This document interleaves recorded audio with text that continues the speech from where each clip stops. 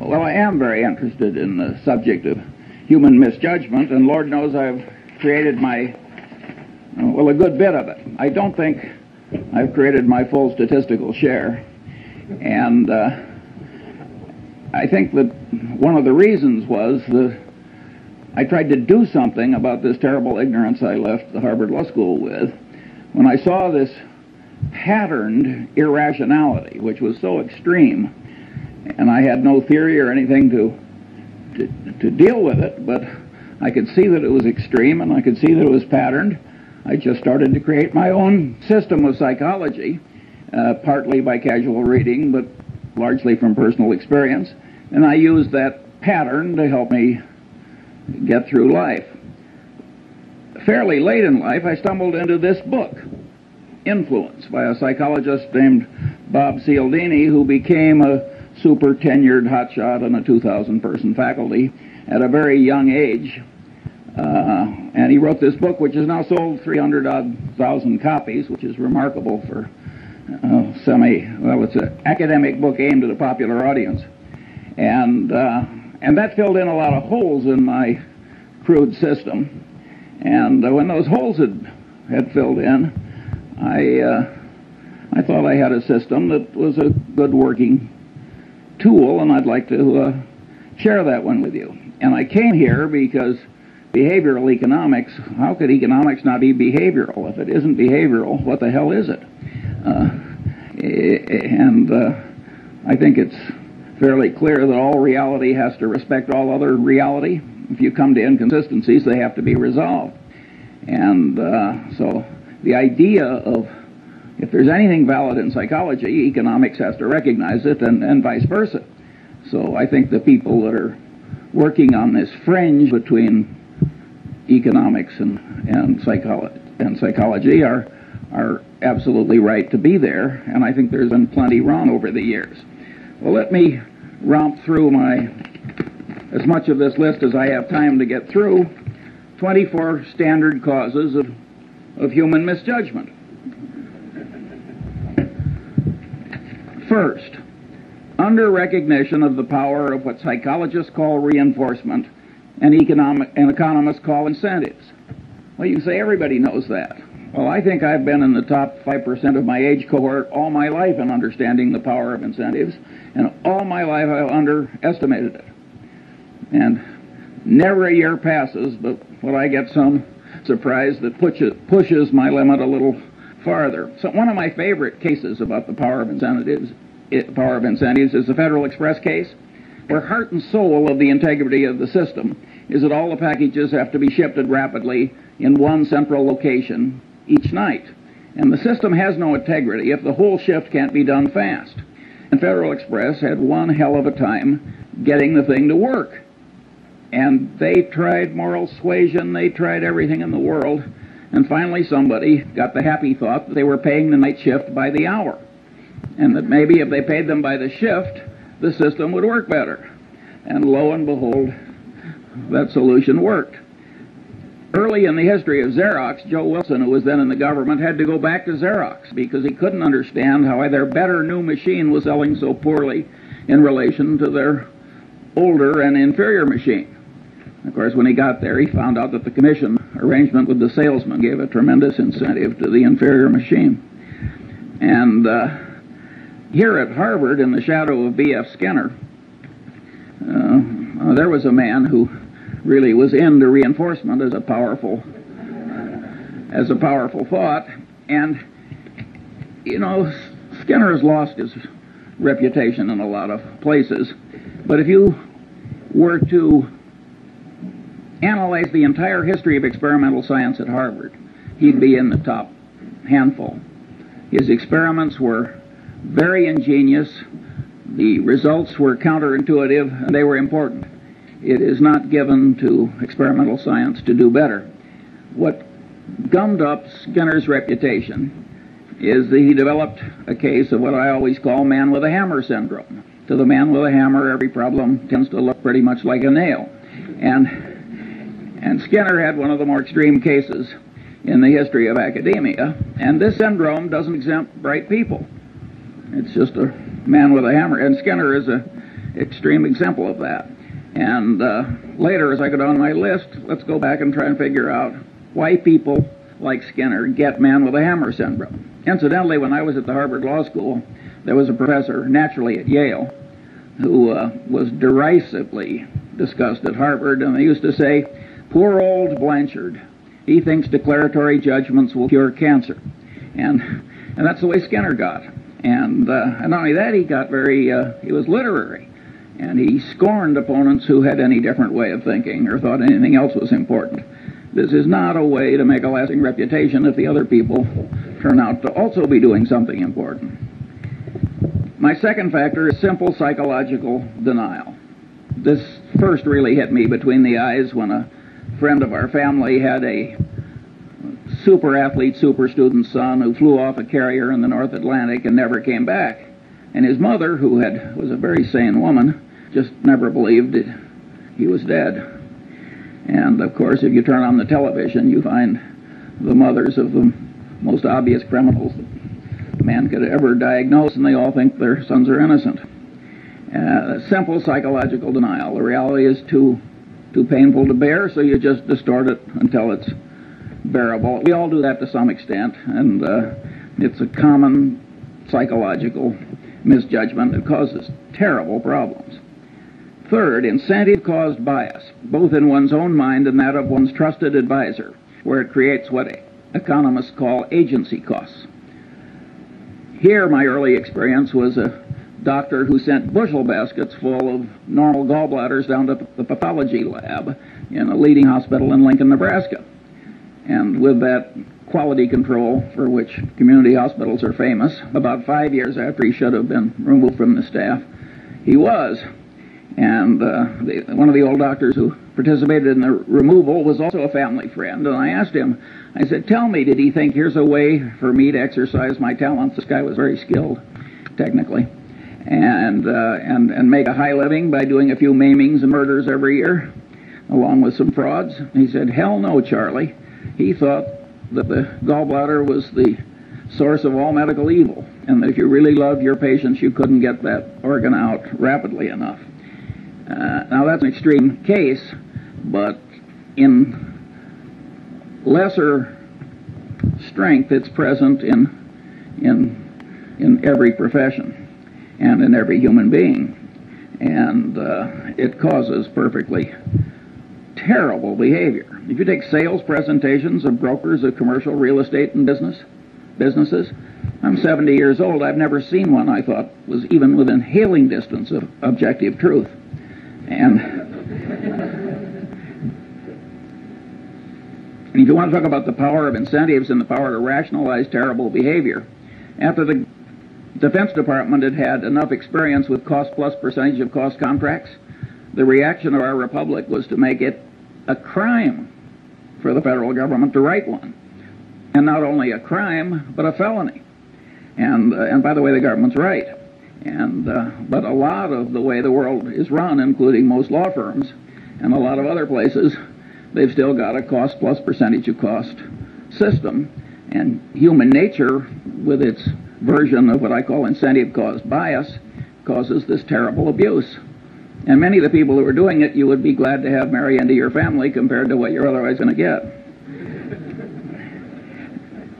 Now, there are huge implications from the fact that human mind is put together this way, and that is that people who create things like cash registers, which make misbehavior hard, are some of the effective saints of our civilization. And the cash register was a great moral instrument when it was created, and Patterson knew that, by the way. He had a little store, and the people were stealing him blind and never made any money, and people sold him a couple of cash registers, and it went to profit immediately. And of course, he closed the store and went into the cash register business, and with results which are so this is a huge important thing. If you read the psychology text, you will find that if they're 1,000 pages long, there's one sentence. Somehow incentive-caused bias has escaped the standard survey course in psychology.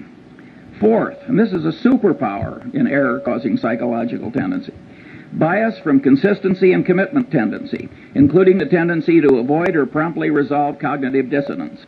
Includes the self-confirmation tendency of all conclusions, particularly expressed conclusions, and with a special persistence for conclusions that are hard-won. But what I'm saying here is that the human mind is a lot like the human egg. And the human egg has a shut-off device. When one sperm gets in, it shuts down so the next one can't get in. The human mind has a big tendency of the same sort. And here again, it doesn't just catch ordinary mortals, it catches the deans of physics. According to Max Planck, the really innovative, important new physics was never really accepted by the old guard. Instead, a new guard came along that was less brain-blocked by its previous conclusions. And if Max Planck's crowd had this consistency and commitment tendency that kept their old conclusions intact in spite of disconfirming evidence, you can imagine what the crowd that you and I are part of behaves like. And of course, if you make a public disclosure of your conclusion, you're pounding it in to your own head. Many of these students that are screaming at us, they aren't convincing us, but they're forming mental chains for themselves, because what they're shouting out, they're pounding in. And I think educational institutions that create a climate where too much of that goes on are, in a fundamental sense, they're irresponsible institutions. It's very important to not put your brain in chains too young by what you shout out. And all these things like painful qualifying and initiation rituals, and all those things pound in your commitments and your ideas. And the Chinese brainwashing system, which was for war prisoners, which was way better than anybody else's, they maneuvered people into making tiny little commitments and declarations, and then they'd slowly build. That worked way better than torture. Sixth, bias from Pavlovian association, misconstruing past correlation as a reliable basis for decision making. I never took a course in psychology or economics either, for that matter, but I did learn about Pavlov in high school biology, and the way they taught it, so the dog salivated when the bell rang. So what? Nobody made the least effort to tie that to the wide world. Well, the truth of the matter is that Pavlovian association is an enormously powerful psychological force in the daily life of all of us. And indeed, in economics, we wouldn't have money without the role of so-called secondary reinforcement, which is a pure psychological phenomenon demonstrated in the laboratory. Practically, I'd say 3/4 of advertising works on pure Pavlov. I mean, think how pure association works. Take Coca-Cola Company, where we're the biggest shareholder. They want to be associated with every wonderful image. Heroics in the Olympics, wonderful music, you name it. They don't want to be associated with presidents' funerals and so forth. When have you seen a Coca-Cola ad? And the association really works. And all these psychological tendencies work largely or entirely on a subconscious level, which makes them very insidious. Then you've got Persian messenger syndrome. The Persians really did kill the messenger who brought the bad news. You think that is dead? I mean, you should have seen Bill Paley in his last 20 years. He didn't hear one damn thing he didn't want to hear. People knew that it was bad for the messenger to bring Bill Paley things he didn't want to hear. Well, that means that the leader gets in a cocoon of unreality. And it's a great big enterprise, and boy, did he make some dumb decisions in the last 20 years.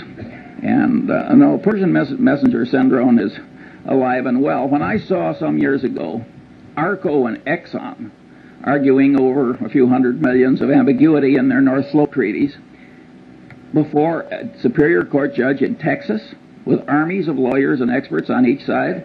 Now, this is a Mad Hatter's Tea Party. Two engineering-style companies can't resolve some ambiguity without spending tens of millions of dollars in some Texas Superior Court. In my opinion, what happens is that nobody wants to bring the bad news to the executives up the line. That here's a few $100 million you thought you had that you don't. And it's much safer to act like the Persian messenger who goes away to hide rather than bring home the news of the battle lost. talking about economics, you get a very interesting phenomenon that I've seen over and over again in a long life. You've got two products.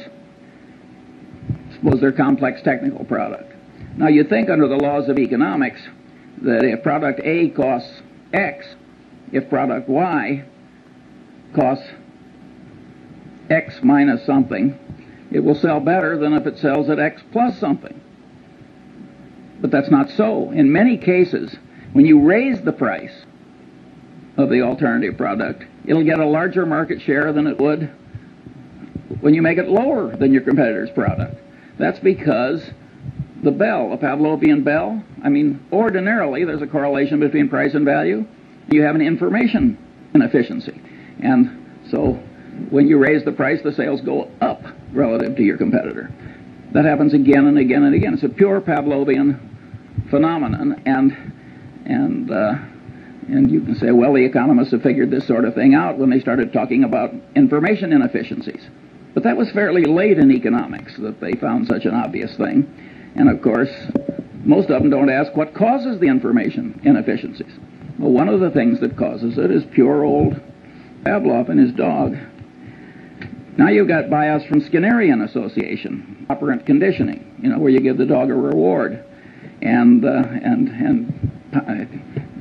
pound in the behavior that preceded the dog's getting the award. And of course, Skinner was able to create superstitious pigeons by having rewards come, by accident with certain occurrences.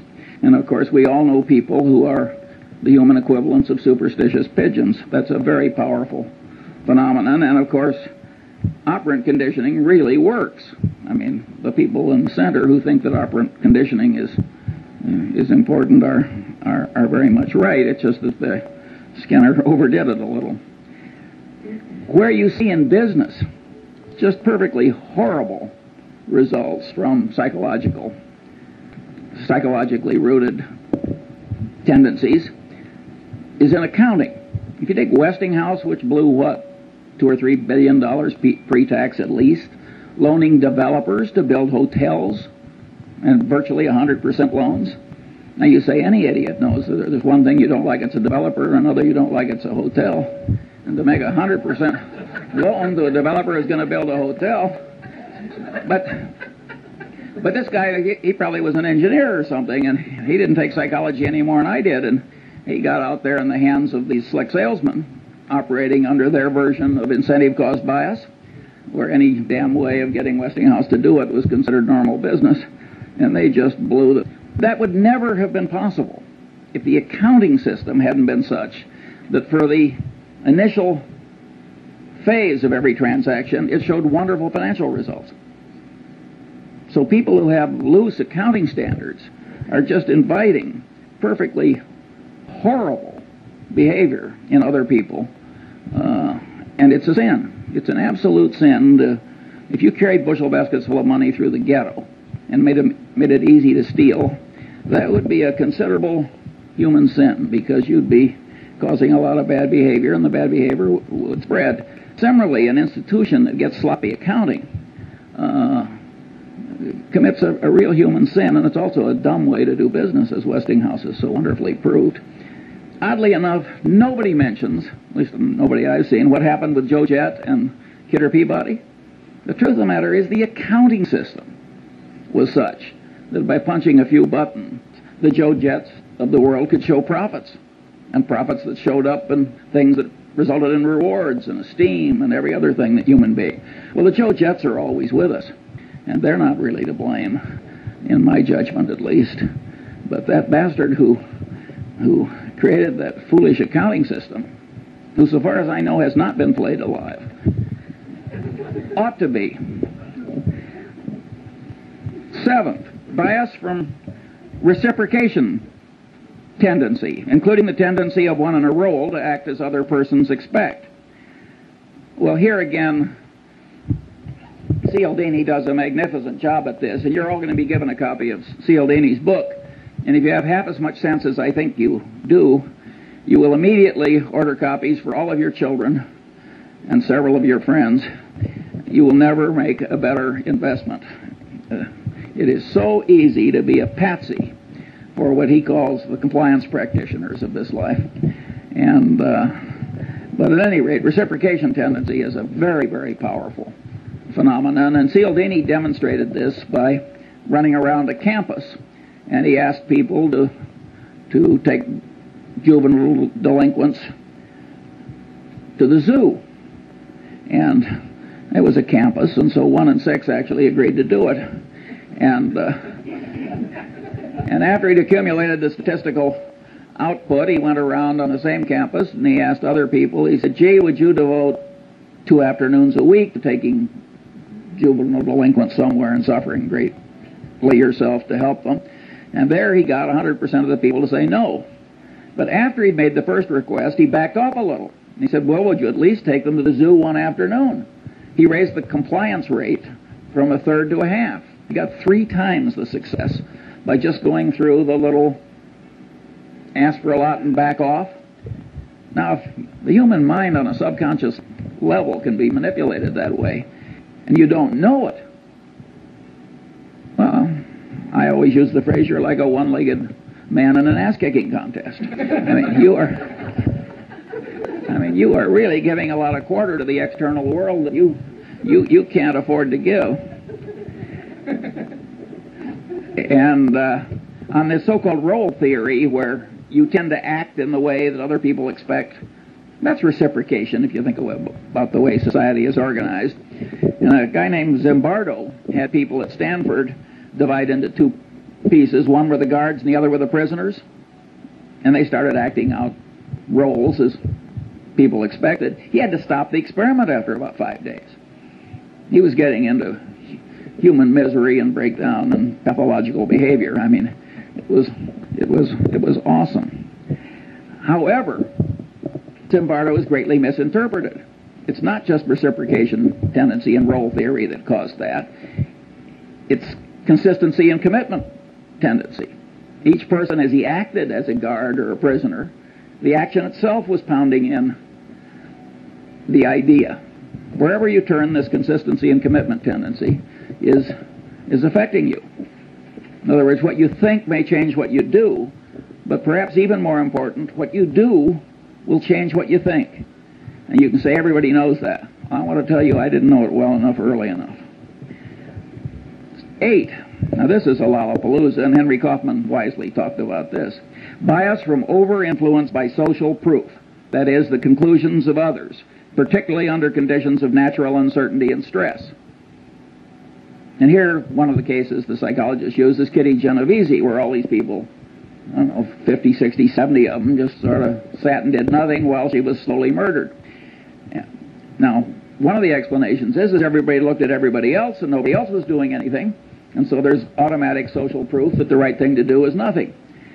That's not a good enough explanation for Kitty Genovese, in my judgment. That's only part of it. There are microeconomic ideas in gain-loss ratios and so forth that also come into play. I think time and time again in reality, psychological notions and economic notions interplay. And the man who doesn't understand both is a damn fool. Big shot businessmen get into these waves of social proof. Do you remember some years ago when one oil company bought a fertilizer company? And every other major oil company practically ran out and bought a fertilizer company. And there was no more damn reason for all these oil companies to buy fertilizer companies. But they didn't know exactly what to do, and if Exxon was doing it, it was good enough for Mobil or vice versa. And of course, I think they're all gone now. It was a total disaster. Now let's talk about efficient market theory, a wonderful economic doctrine that had a long vogue in spite of the experience of Berkshire Hathaway. In fact, one of the economists who won, he shared a Nobel Prize.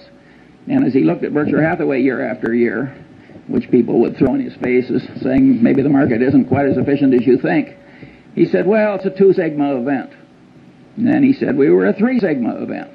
And then he said we were a 4 sigma event. And he finally got up to 6 sigmas. Better to add a sigma than change a theory just because the evidence comes in differently. And of course, when this share of a Nobel Prize went into money management himself, he sank like a stone. If you think about the doctrines I've talked about, namely, 1, the power of reinforcement. After all, you do something and the market goes up and you get paid and rewarded and applauded and what have you. You're getting a lot of reinforcement if you make a bet in a market and the market goes with you. Also, there's social proof. I mean, the prices in the market are the ultimate form of social proof, reflecting what other people think. And so the combination is very powerful. Why would you expect general market levels to always be totally efficient, say even in 1973-4 at the pit, or in 1972 or whatever it was when the Nifty 50 were in their heyday? If these psychological notions are correct, you would expect some waves of irrationality, which carry general levels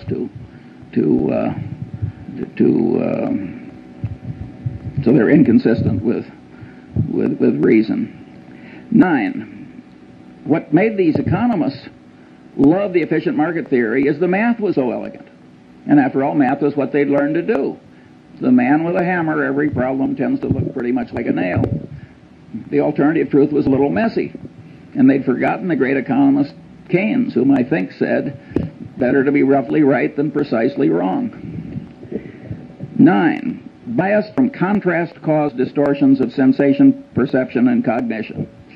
Here, the great experiment that Cialdini does in his class is he takes 3 buckets of water. One's hot, one's cold, and one's room temperature. He has the student stick his left hand in the hot water and his right hand in the cold water. Then he has them remove the hands and put them both in the room temperature bucket. And of course, with both hands in the same bucket of water, one seems hot and the other seems cold, because the sensation apparatus of man is over-influenced by contrast. It has no absolute scale. It's got a contrast scale in it. And it's a scale with quantum effects in it, too. It takes a certain percentage change before it's noticed. Maybe you've had a magician remove your watch. I certainly have, without your noticing it. It's the same thing. He's taking advantage of your contrast type troubles in your sensory apparatus. But here the great truth is that cognition mimics sensation, and the cognition manipulators mimic the watch removing magician. In other words, people are manipulating you all day long on this contrast phenomenon. Cialdini cites the case of the real estate broker, and you got the rube that's been transferred into your town, and the first thing you do is you take the rube out to 2 of the most awful overpriced houses you've ever seen. And then you take the rube to some moderately overpriced house, and then you stick them. And it works pretty well, which is why the real estate salesmen do it. And it's always going to work. And the accidents of life can do this to you, and it can ruin your life. In my generation, when women lived at home until they got married, I saw some perfectly terrible marriages made by highly desirable women because they lived in terrible homes. And I've seen some terrible second marriages which were made because there were slight improvements over an even worse first marriage. And you think you're immune from these things and you laugh, and I want to tell you, you aren't. And my favorite analogy, I can't vouch for the accuracy of. I have this worthless friend I like to play bridge with, and he's a total intellectual amateur that lives on inherited money. But he told me once something I really enjoyed hearing. He said, Charlie, he says, if you throw a frog into very hot water, the frog will jump out. But if you put the frog in room temperature water and just slowly heat the water up, the frog will die there. Now, I don't know whether that's true about a frog, but it sure as hell true about many of the businessmen I know. And there again, it is the contrast phenomenon. These are hotshot, high-powered people. I mean, these are not fools. If it comes to you in small pieces, you're likely to miss. So you have to, if you're going to be a person of good judgment, you have to do something about this warp in your head where it's so misled by mere contrast.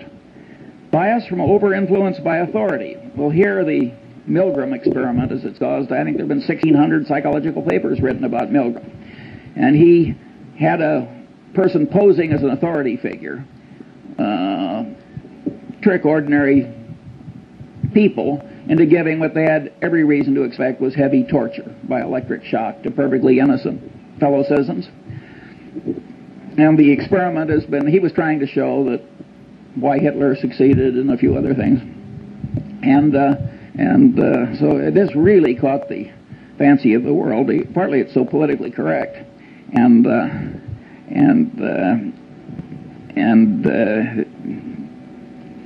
over-influenced by authority has another you'll like this one. You got a pilot and a co-pilot. The pilot is the authority figure. They don't do this in airplanes, but they've done it in simulators. They have the pilot do something where the co-pilot, who's been trained in simulators a long time, he knows he's not to allow the plane to crash. They have the pilot to do something where an idiot co-pilot would know the plane was going to crash, but the pilot's doing it and the co-pilot is sitting there and the pilot is the authority figure. 25% of the time the plane crashes. I mean, this is a very powerful psychological tendency. It's not quite as powerful as some people think, and I'll get to that later. 11. Bias from deprival superreaction syndrome, including bias caused by present or threatened scarcity, including threatened removal of something almost possessed but never possessed. Here I took the Munger dog. Lovely, harmless dog. The only way to get that dog to bite you was to try and take something out of its mouth after it was already there. And any of you who've tried to do takeaways in labor negotiations will know that the human version of that dog is there in all of us. And I had a predecessor on a little island where I have a house, and his next door neighbor put a little pine tree in that was about 3 feet high, and it turned his 180-degree view of the harbor into 179 3/4. Well, they had a blood feud like the Hatfields and McCoys, and it went on and on and on. And I mean, people are really crazy about minor decrements down. And then, if you act on them, you get into reciprocation tendency, because you don't just reciprocate affection, you reciprocate animosity, and the whole thing can escalate. And so, huge insanities can come from just subconsciously overweighing the importance of what you're losing or almost getting and not getting. And the extreme business case here was New Coke. Now, Coca-Cola has the most valuable trademark in the world. We're the major shareholder. I mean, I think we understand that trademark. Coke has armies of brilliant engineers, lawyers, psychologists, advertising executives, and so forth. And they had a trademark on a flavor, and they'd spent the better part of 100 years getting people to believe that trademark had all these intangible values too. And people associated it with a flavor. And so they were going to tell people not that it was improved, because you can't improve a flavor. A flavor is a matter of taste. I mean, you may improve a detergent or something, but telling you're going to make a major change in a flavor. I mean, so they got this huge deprival superreaction syndrome. Pepsi was within weeks of coming out with old Coke in a Pepsi bottle, which would have been the biggest fiasco in modern times. Perfect insanity. And by the way, both Goizueta and Keogh are just wonderful about it. I mean, they just joke. I mean, they don't. Keogh always says, I must have been away on vacation. He participated in every single... He's a wonderful guy. And by the way, Goizueta is a wonderful, smart guy, an engineer. Smart people make these terrible boners. How can you not understand deprival superreaction syndrome? But people do not react symmetrically to loss and gain. Now, maybe a great bridge player like Zeckhauser does, but that's a trained response. Ordinary people, subconsciously affected by their inborn tendencies. Bias from envy, jealousy. Well, envy, jealousy made what, 2 out of the 10 commandments? Those of you who have raised siblings, you know about or tried to run a law firm or investment bank or even a faculty. I've heard Warren say 6 times, it's not greed that drives the world, but envy. Here again, you go through the psychology survey courses, And you go to the index, envy, jealousy, 1,000-page book. It's blank. There's some blind spots in academia, but it's an enormously powerful thing, and it operates to a considerable extent on a subconscious level. And anybody who doesn't understand it is taking on defects he shouldn't have. Bias from chemical dependency. Well, we don't have to talk about that. We've all seen so much of it, but it's interesting how it always causes moral breakdown if there's any need, and it always involves massive denial. So it aggravates what we talked about earlier in the aviator case, the tendency to distort reality so that it's endurable. Bias from misgambling compulsion. Well, here Skinner made the only explanation you'll find in the standard psychology survey course. He, of course, created a variable reinforcement rate for his pigeons, his mice, and he found that would pound in the behavior better than any other reinforcement pattern. And he says, aha, I've explained why gambling is such a powerful, addictive force in a civilization. I think that is, to a very considerable extent, true. But being Skinner, he seemed to think that was the only explanation. But the truth of the matter is that the devisers of these modern machines and techniques know a lot of things that Skinner didn't know. For instance, a lottery. You have a lottery where you get your number by lot, and then somebody draws a number by lot. It gets lousy play. You get a lottery where people get to pick their number. Get big play. Again, it's this consistency and commitment thing. People think that if they've committed to it, it has to be good. And the minute they've picked it themselves, it gets an extra validity. After all, they thought it and they acted on it.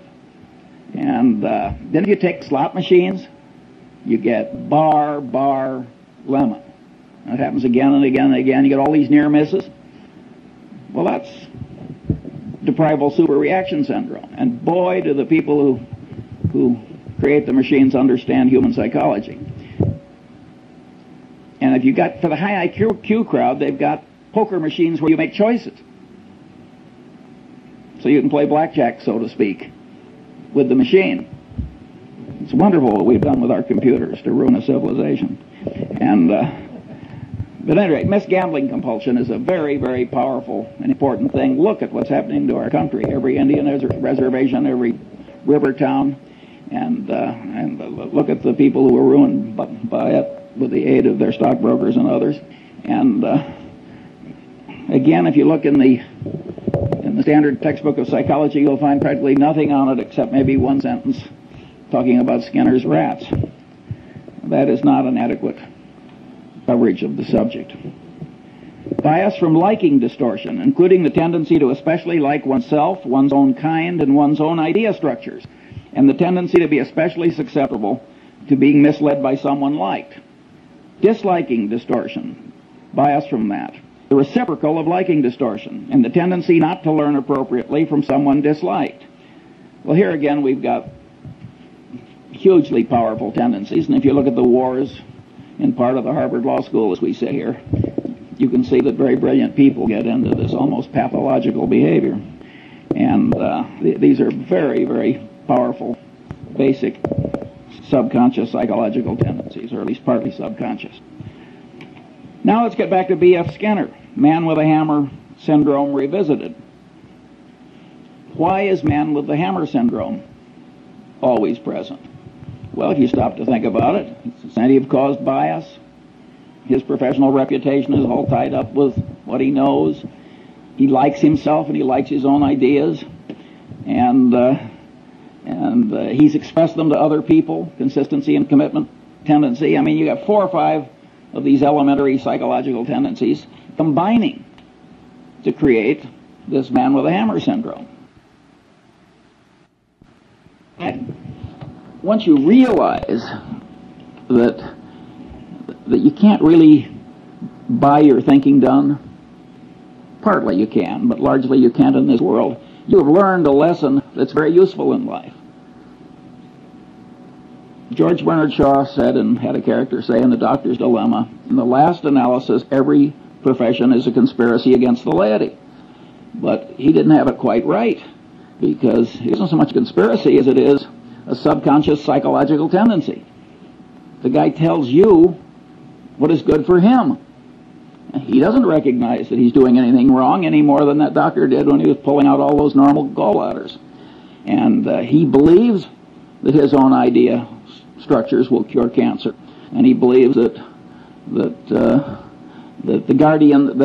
demons that he's the guardian against are the biggest demons and the most important ones. And in fact, they may be very small demons compared to the demons that you face. So you're getting your advice in this world from your paid advisor with this huge load of ghastly bias. And woe to you. There are only two ways to handle it. You can hire your advisor and then just apply a windage factor, like I used to do when I was a rifle shooter. I just adjust for so many miles an hour of wind. Or you can learn the basic elements of your advisor's trade.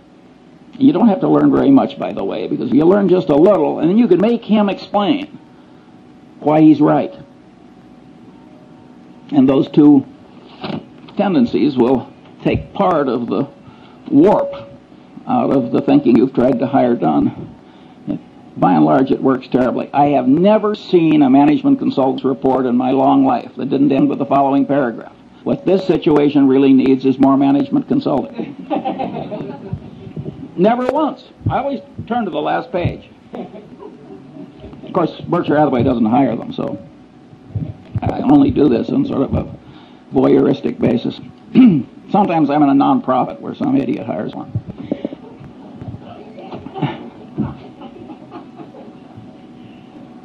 "17.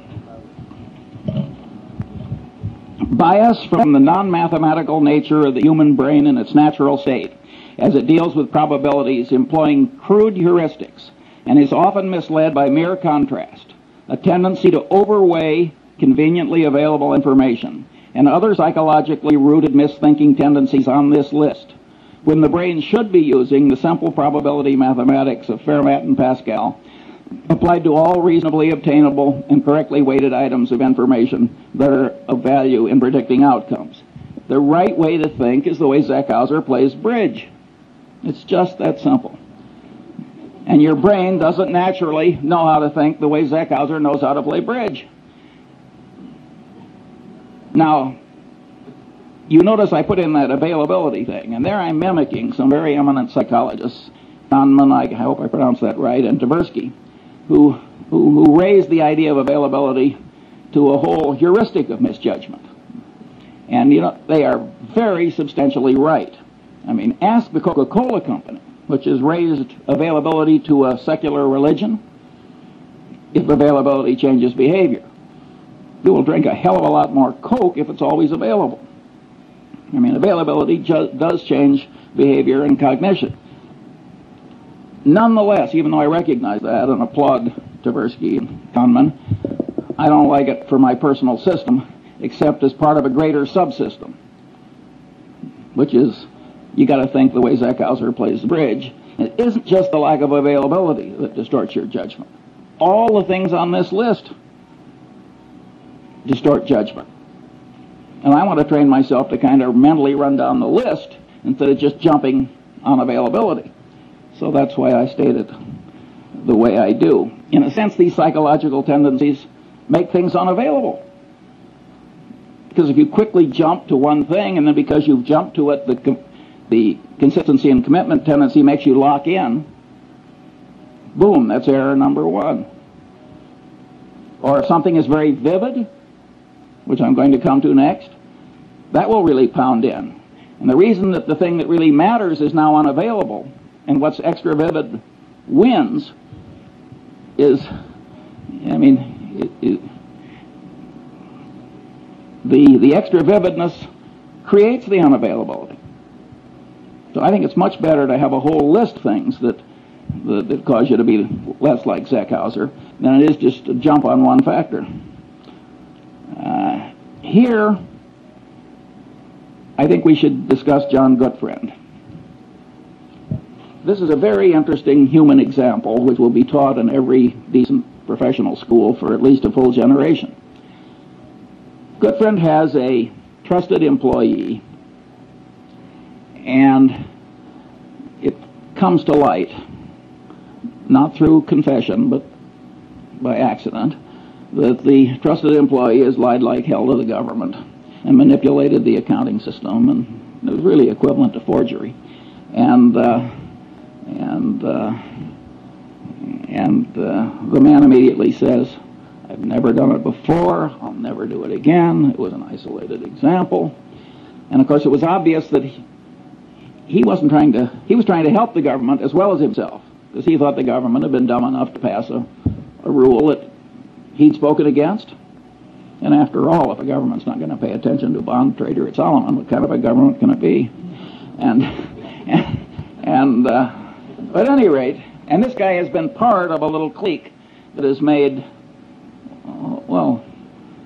way over $1 billion for Solomon in the very recent past. And it's a little handful of people. And so there are a lot of psychological forces at work. And you know the guy's wife, and he's right in front of you, and there's human sympathy, and he's sort of asking for your help, which is a form which encourages reciprocation, and there are all these psychological tendencies are working, plus the fact he's part of a group that made a lot of money for you. At any rate, Goodfriend does not cashier the man.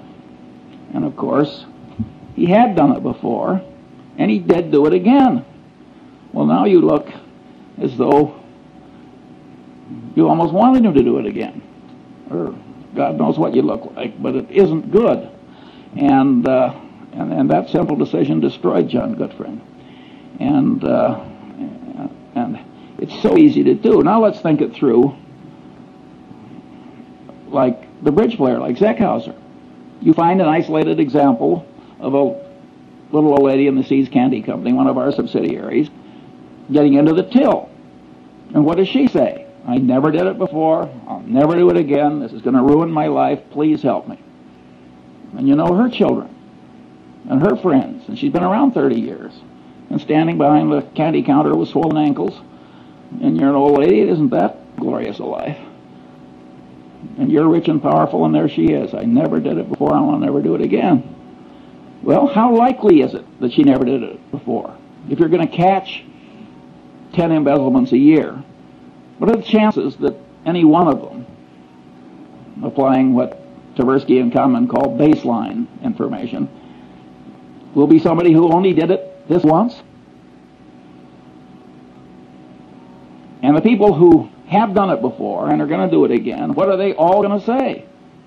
Well, in the history of the Seas Candy Company, they always say, "I never did it before, and I'm never going to do it again." And we cashier them. It would be evil not to, because terribly behavior spreads. Remember, what was it, Serpico? I mean, you let that stuff, you got social proof, you got incentive caused bias, you got a whole lot of psychological factors that will cause the evil behavior to spread. And pretty soon the whole your place is rotten, the civilization is rotten. It's not the right way to behave. And I will admit that when I knew the wife and children, I have paid severance pay when I fire somebody for taking a mistress on an extended foreign trip. It's not the adultery I mind, it's the embezzlement. But there, I wouldn't do it where Goodfriend did it, where they've been cheating somebody else on my behalf. There, I think you have to cashier. But if they're just stealing from you and you get rid of them, I don't think you need the last ounce of vengeance. In fact, I don't think you need any vengeance. I don't think vengeance is much good. Now we come bias from over-influence by extra vivid evidence. Here's one that I'm at least $30 million poorer as I sit here giving this little talk, because I once bought 300 shares of a stock, and the guy called me back and said, "I've got 1,500 more." I said, "Will you hold it for 15 minutes while I think about it?" And the CEO of this company, I have seen a lot of vivid peculiarities in a long life, but this guy set a world record. I'm talking about the CEO, and I just misweighed it. The truth of the matter is his situation was foolproof. He was soon going to be dead. I turned down the extra 1,500 shares, and it's now cost me $30 million, and that's life in the big city. And it wasn't something where stock was generally available. And so it's very easy to misweigh the vivid evidence. And Goodfriend did that when he looked into the man's eyes and forgave the colleague. And 22, stress-induced mental changes, small and large, temporary and permanent.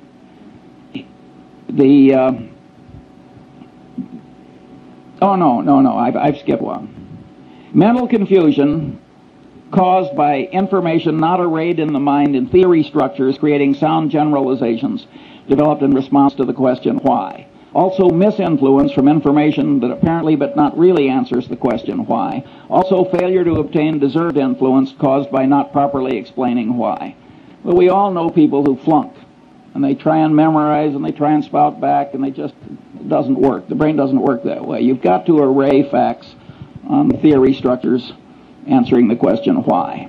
If you don't do that, you cannot handle the world. And now we get to Feuerstein, who was the general counsel of Salomon when Goodfriend made his big error. And Feuerstein knew better. He told Goodfriend, you have to report this as a matter of morality and prudent business judgment. He said, it's probably not illegal, there's probably no legal duty to do it, but you have to do it as a matter of prudent conduct and proper dealing with your main customer. And he said that to Goodfriend on at least 2 or 3 occasions. And he stopped. And of course the persuasion failed. And when Goodfriend went down, Feuerstein went with him. And it ruined a considerable part of Feuerstein's life. Well, Feuerstein was a member of the Harvard Law Review who made an elementary psychological mistake. You want to persuade somebody, you really tell them why. And what have we learned in lesson 1? Incentives really matter. He should have told, and vivid evidence really works. He should have told Goodfriend, you are likely to ruin your life and disgrace your family and lose your money. And is Mosier worth this? I know both men, that would have worked. So Feuerstein flunked elementary psychology, this very sophisticated, brilliant lawyer. Well, don't you do that. It's not very hard to do, just to remember that why is terribly important.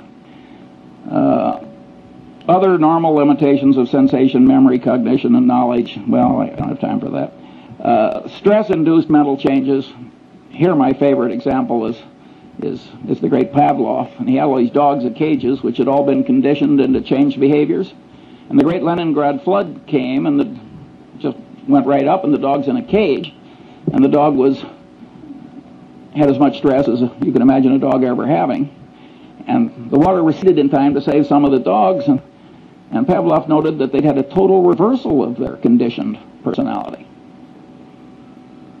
Well, being the great scientist he was, he spent the rest of his life giving nervous breakdowns to dogs. And he learned a hell of a lot that I regard as very interesting. I have never known any Freudian analyst who knew anything about the last work of Pavlov, and I never met a lawyer who understood that what Pavlov found out with those dogs had anything to do with programming and deprogramming and cults and so forth. I mean, the amount of elementary psychological ignorance is out there in high levels is very substantial. Then we've got other common mental illnesses and declines, temporary and permanent, including the tendency to lose ability through disuse. And then I've got mental and organizational confusion from say-something syndrome. And here my favorite thing is the bee, the honeybee. And the honeybee goes out and finds the nectar, and he comes back, he does a dance that communicates to the other bees where the nectar is, and they go out and get it. Well, some scientist who was clever, like B.F. Skinner, decided to do an experiment. He put the nectar straight up, way up. Well, in a natural setting, there is no nectar way the hell straight up. And the poor honeybee doesn't have a genetic program that is adequate to handle what he now has to communicate. And you'd think the honeybee would come back to the hive and slink into a corner. But he doesn't. He comes into the hive and does this incoherent dance. And all my life I've been dealing with the human equivalent of that honeybee. And it's a very important part of human organization to set things up so the noise and the reciprocation and so forth of all these people who have what I call say-something syndrome don't really affect the decisions. Now, the time has come to ask 2 or 3 questions. This is the most important question in this whole talk. What happens when these standard psychological tendencies combine? What happens when the situation or the artful manipulation of man causes several of these tendencies to operate on a person toward the same end at the same time? The clear answer is the combination greatly increases power to change behavior compared to the power of merely one tendency acting alone. Examples are Tupperware parties. Tupperware has now made billions of dollars out of a few manipulative psychological tricks. It was so schlock that directors of Justin Dart's company resigned when he crammed it down his board's throat. And he was totally right, by the way, judged by economic outcomes. Mooney conversion methods. Boy, do they work. He just combines 4 or 5 of these things together. The system of Alcoholics Anonymous. A 50% no drinking rate outcome when everything else fails. It's a very clever system that uses 4 or 5 psychological systems at once toward, I might say, a very good end. The Milgram experiment. See, Milgram, it's been widely interpreted as mere obedience. But the truth of the matter is that the experimenter who got the students to give the heavy shocks in Milgram, he explained why. It was a false explanation. We need this to look for scientific truth and so on. That greatly changed the behavior of the people.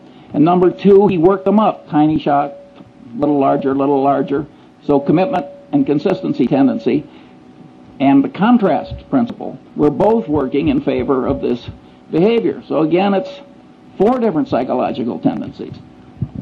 That's when you get these Lollapalooza effects, you will almost always find 4 or 5 of these things working together.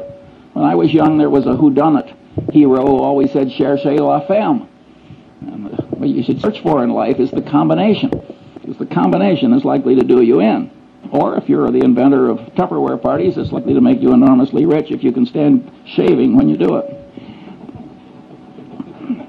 Then one of my favorite cases is the McDonnell-Douglas airliner evacuation disaster. The government requires that airliners pass a bunch of tests. One of them is evacuation. Get everybody out, I think it's 90 seconds or something like that. It's some short period of time. The government has rules, make it very realistic, so on and so on. You can't select nothing but 20-year-old athletes to evacuate your airliner. So McDonnell-Douglas schedules one of these things in a hangar, and they make the hangar dark, and the concrete floor is 25 feet down, and they got these little rubber chutes, and they got all these old people, and they ring the bell, and they all rush out, and in the morning, when the first test is done, they create, 20 terrible injuries that will go off to hospitals. And of course, they scheduled another one for the afternoon. By the way, they didn't meet the time schedule either, in addition to causing all the injuries. Well, so what do? They do it again in the afternoon. Now they create 20 more injuries and 1 case of a severed spinal column with permanent unfixable paralysis. These are engineers, these are brilliant people, this is thought over through in a big bureaucracy.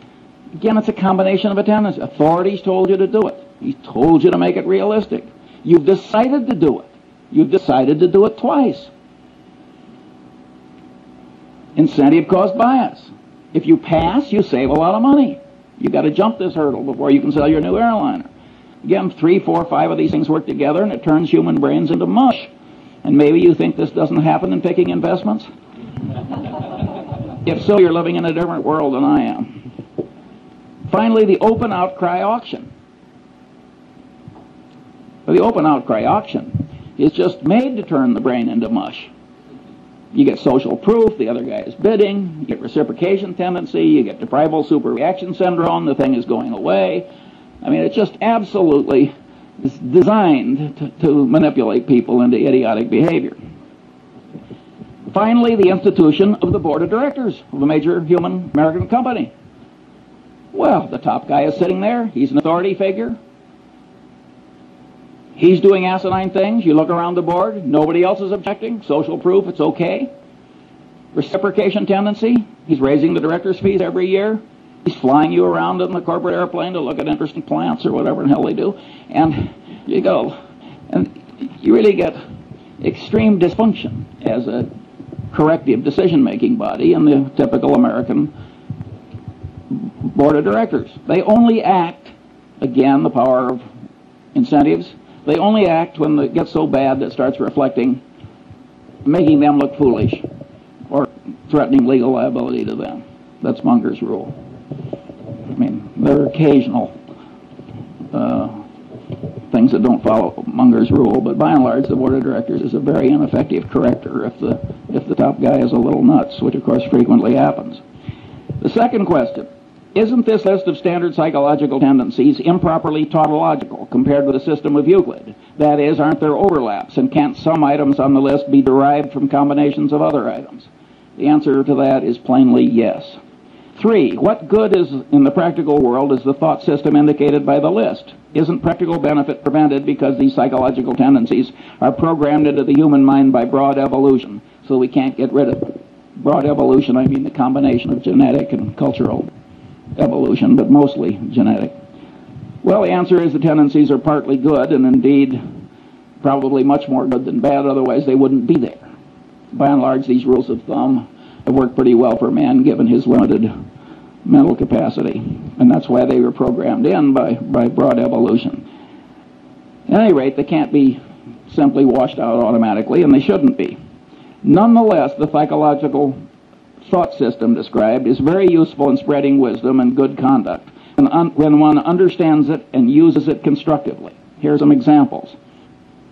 Karl Braun's communication practices. He designed oil refineries with spectacular skill and integrity. He had a very simple rule. Remember I said why is important? You got fired in the Braun Company. You had to have 5 W's. You had to tell who what you wanted to do, where and when, and you had to tell him why. And if you wrote a communication and left out the why, you got fired.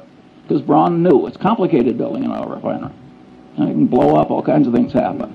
And he knew that his communication system worked better if you always told him why. That's a simple discipline, and boy does it work. 2, the use of simulators in pilot training. Here again, abilities attenuate with disuse. Well, the simulator is God's gift because you can keep them fresh. The system of Alcoholics Anonymous. That's certainly a constructive use of somebody understanding psychological tendencies. I think they just blundered into it, as a matter of fact. So you can regard it as kind of an evolutionary outcome.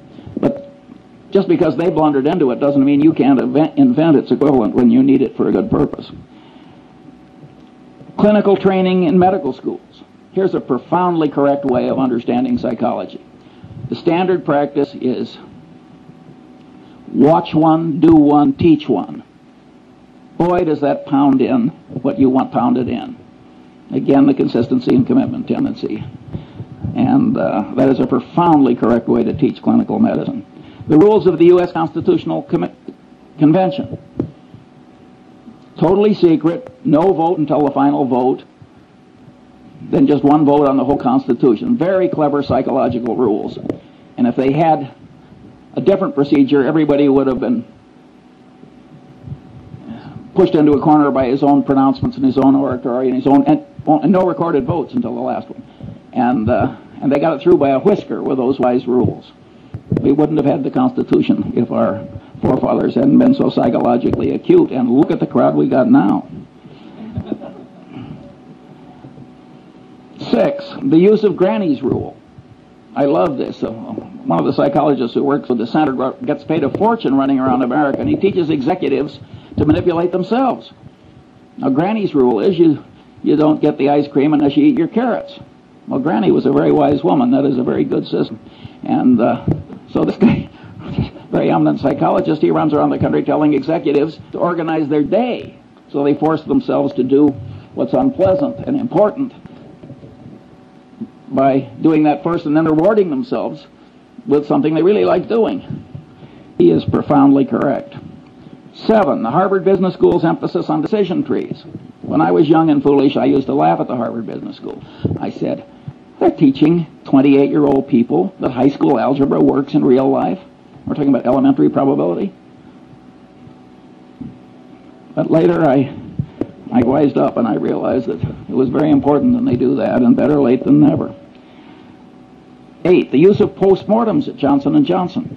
At most corporations, if you make an acquisition and it works out to be a disaster, all the paperwork and presentations that caused the dumb acquisition to be made are quickly forgotten. You got denial, you got everything in the world. You got Pavlovian association tendency. Nobody wants to even be associated with the damn thing or even mention it.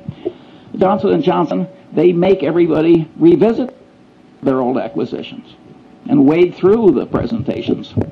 That is a very smart thing to do. And by the way, I do the same thing routinely. 9, the great example of Charles Darwin is he avoided confirmation bias. Darwin probably changed my life because I'm a biography nut. And when I found out the way he always paid extra attention to the disconfirming evidence and all these little psychological tricks, I also found out that he wasn't very smart by the standards, the ordinary standards of human acuity. Yet there he is, buried in Westminster Abbey. That's not where I'm going, I'll tell you. And I said, my God, here's a guy that, by all objective evidence, is not nearly as smart as I am, and he's in Westminster Abbey. He must have tricks I should learn.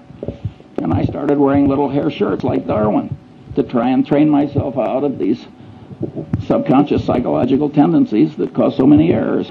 It didn't work perfectly, as you can tell from listening to this talk, but it would have been even worse if I hadn't done what I did.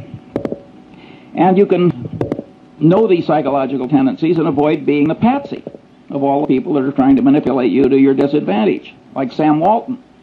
Sam Walton will let a purchasing agent take a handkerchief from a salesman. He knows how powerful the subconscious reciprocation tendency is. That is a profoundly correct way for Sam Walton to behave. Then there's the Warren Buffett rule for open outcry auctions. Don't go. We don't go to the closed bid auctions, too, because that's a counterproductive way to do things ordinarily for a different reason, which Zeckhauser would understand. 4, what special knowledge problems lie buried in the thought system indicated by the list? Well, one is paradox. Now we're talking about a type of human wisdom that the more people learn about it, the more attenuated the wisdom gets. That's an intrinsically paradoxical kind of wisdom. But we have paradox in mathematics, and we don't give up mathematics. I say, damn the paradox. This stuff is wonderfully useful. And by the way, the granny's rule, when you apply it to yourself, is sort of a paradox in a paradox. The manipulation still works even though you know you're doing it.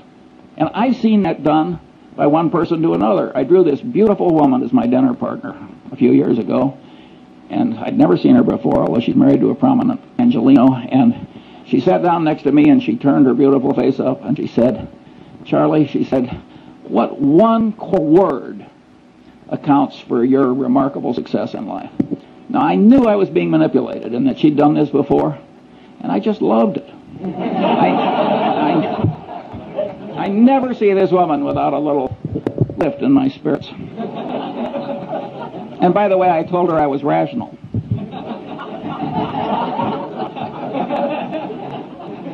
You'll have to judge yourself whether that's true.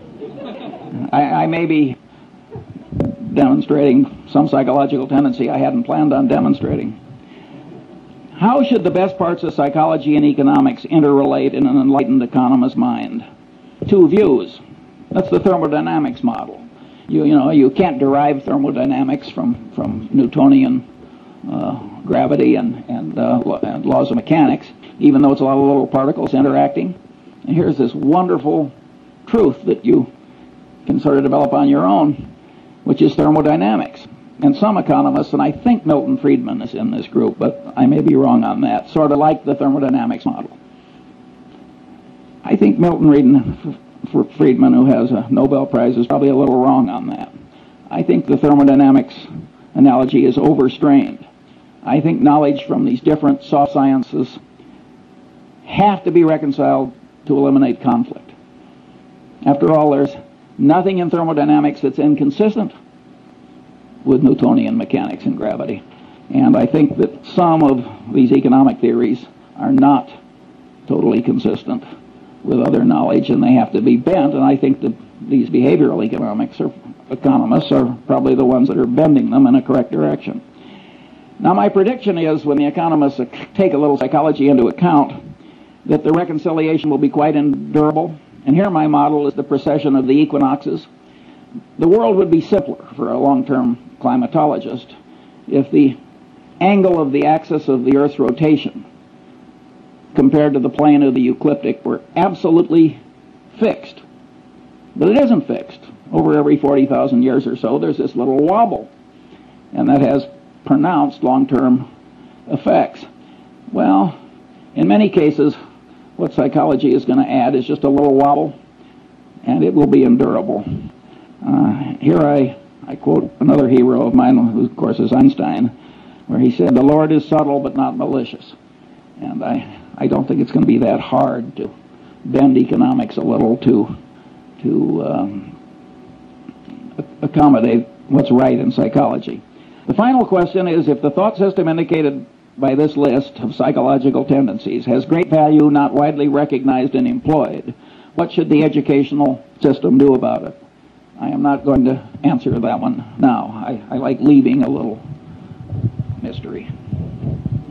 Have I used up all the time, so there's no time for questions? I think that what we're going to do is we're going to borrow a little bit of time from the end of the day summary of questions, and we're going to move it and allocate it to Charles Munger. That's definitely the way. So why don't we have questions for 10 or 15 minutes, and then we'll ask other people questions mostly.